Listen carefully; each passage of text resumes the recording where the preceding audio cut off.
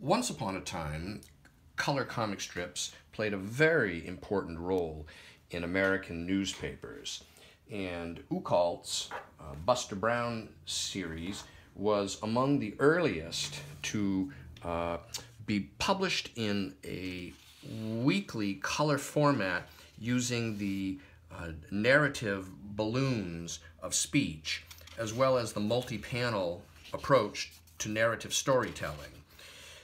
Most of the time, these oblong format comic reissues of Sunday Funnies are in poor condition or don't survive at all.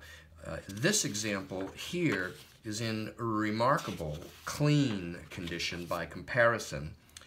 It is a compilation of 30 color sheets, which make 15 Sunday Funnies comic strips that have been reprinted in this sort of digest, or actually it's an early comic book. And here we have golf, for instance. What you'll notice as we go through it is how this opening top panel is really very creative and beautifully done for each strip. It's different every week. The storyline of Buster Brown is always the same.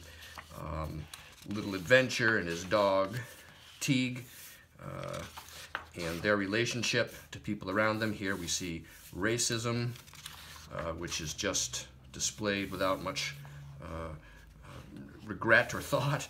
And here is a soda fountain where no doubt they would have sold Coca-Cola.